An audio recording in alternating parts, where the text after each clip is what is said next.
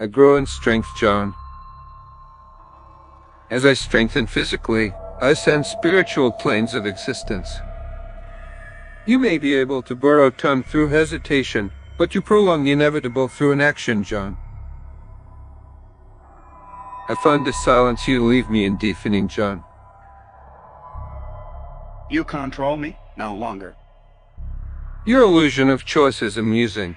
You trifle with verses you do not understand. My growth won't be stunted forever, John.